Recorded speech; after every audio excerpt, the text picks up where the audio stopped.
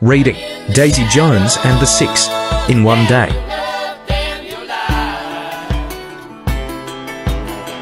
Let's go. Starting at midnight. Not this making me think it was a real band. Oh, this format is so interesting. Next morning. Trying to give myself 70s hair high.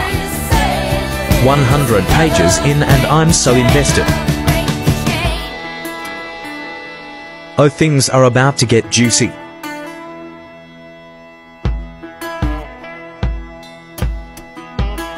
Armed these characters. This is such a pagaturner. OMG, I just found out who the author is. This was so good. I started singing and I looked at him, and he looked at me, and you know what? For 3 minutes, I think we forgot we were performing for 20,000 people. I forgot his family was standing there. I forgot we were singers in a band. I just existed for 3 minutes, singing to the man I loved. I think I completely misinterpreted this book and I feel absolutely crazy right now. I had book club last night and we read this book and wanted to finish it right before the show came out.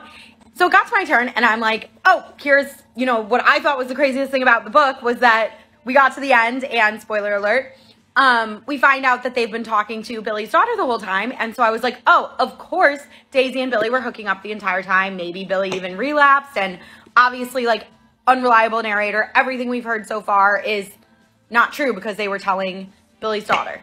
And it made me question every single thing I had read in the book. And everyone in the room looked at me like I had 5 heads and was like, no chance they actually hooked up that whole time. No, like, that's not what happened. Am I the only one that thought that? Please let me know if anyone else interpreted it this way, because I am feeling very cynical right now. Oh my God. Oh my.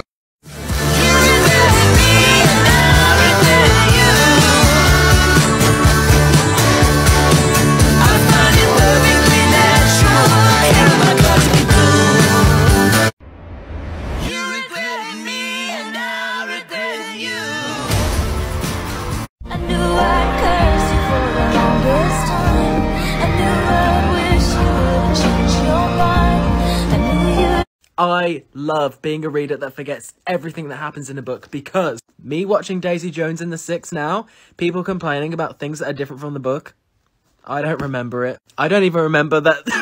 I don't remember the person that they got rid of in the show. Who? He can't have been that memorable. I do know that Camilla ate. And then Billy goes, who's Daisy Jones? Big eyes, big soul, big heart, no control. But all she got to give is tiny love. I think Daisy was just very unexpected for Billy. Dancing barefoot in the snow. Cold can't touch her, high or low. That's Daisy Jones.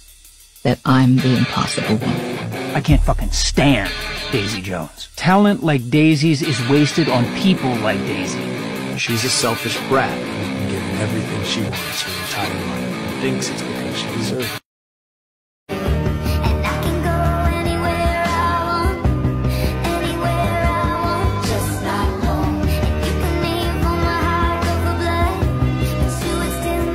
Look, I know that I said that I would tell you everything. But how much of everything do you really want to know? Bitches, if you haven't read this book yet cause you're like me and you just prolonged it, snap and read it right now, okay? I cried my makeup off while I was doing my makeup, so I had to redo my makeup.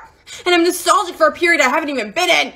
It's 1970s, it's rock and roll, and you ask the question, can love and rock and roll exist? Well, baby, read the book to find out. And I'm Daisy Jones, the Six #1 fan, and I haven't even heard their music, but I know when the show comes out.